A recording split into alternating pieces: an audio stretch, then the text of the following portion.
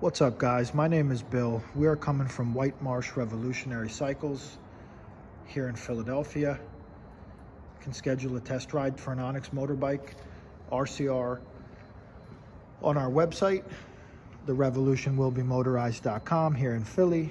You can book a test ride in Rehoboth Beach, Delaware at rideelectrified.com. And you can find all the inventory that we're talking about today available on whitemarshrevolutionarycycles.com. So very quickly, just want to give you a little background. This bike is the most recent version, 2022, less than 2 weeks or so old, 137.6 miles on there. We are in the middle of a 32-mile ride, going to continue to see how far we can push the range.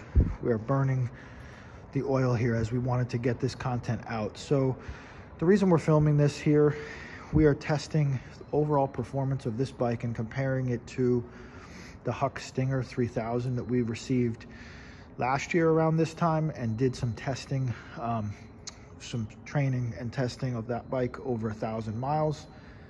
As a dealer for a period of time, we are all ONYX exclusive today. We focus on this platform above and beyond everything else because we believe this bike will do what the iPhone did to cell phones, smartphones, when it came out. It kind of resembles that back of the first iPhone, and it's relevant for this discussion. So the engineering and the talent at ONYX far exceed our expectations as a dealer and distributor of this product.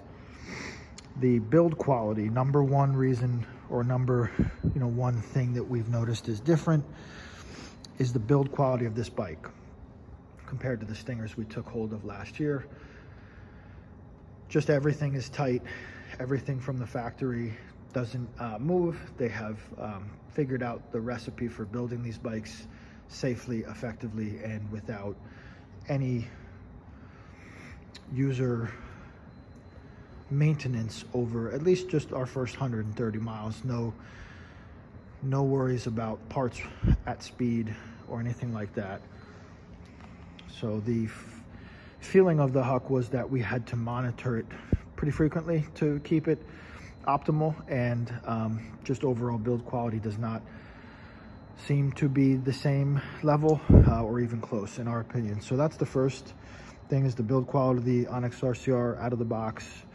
Literally out of the box, came in a bike box, put the front wheel, put the front, had to put the handlebars on and put the pedals on, and you're good to go. Really, really well made, well engineered machine. So the brakes on the ONYX have massive rotor, hydraulic disc brakes in the front, very high powered motorcycle style. And in the rear, you have a cable actuated hydraulic disc brake. It also engages regen, which when the brake lever is grabbed, you'll see your voltage increase. So braking on this bike is superior because it stops on a dime. On the Huck, it felt kind of like stopping a boat, and there was a lot of rattle between the headset and the braking mechanism in the front.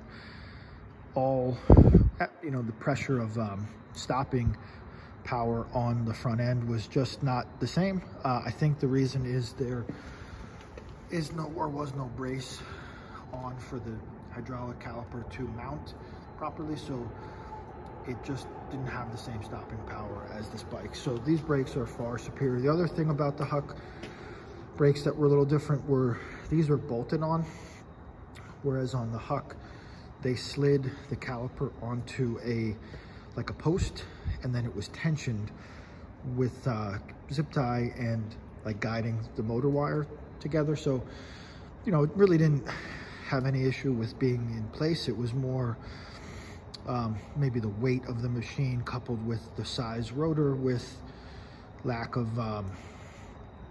precise alignment to the disc.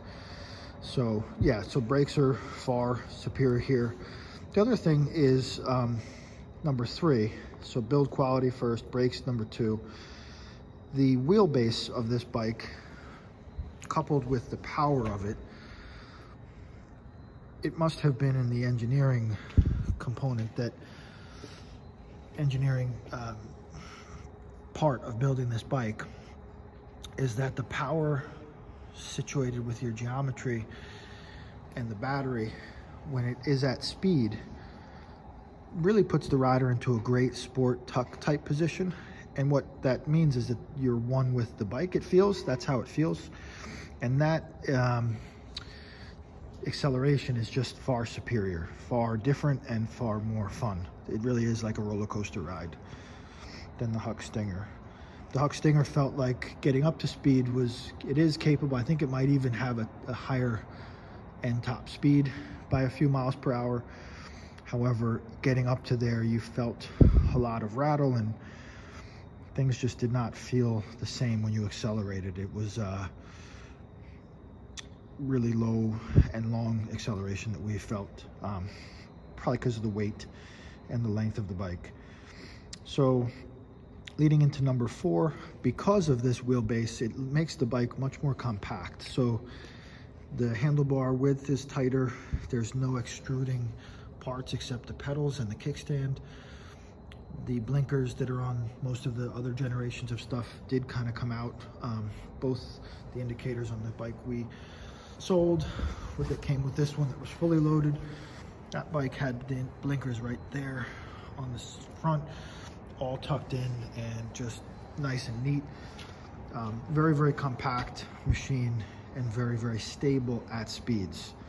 That's really important for us. We don't feel any wobble at a very high speed. And you know, there was really no comparison over the 1,000 miles that we had the Huck so far. This bike just seems to be much less of a thing where you'd worry about rattle. It's silent, and there's no play or sway in any of the components, how they fit.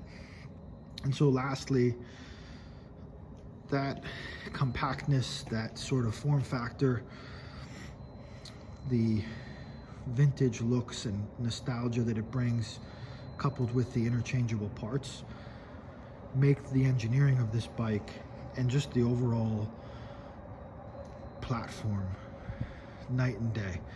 So that's really the ecosystem, the community, the engineering is what separates this product. And then it's backed by the ride. I mean, you can tell the company goes on rides together, and they keep improving this product so that I just don't see anybody catching them. And I don't see anybody that, when they engineer something like this, has thought through how will this be supported at the local level. ONYX has. You'll be thrilled if you buy this bike, lining it up against the Stinger. And let us know if you have any questions in the comments. Signing out. Take care.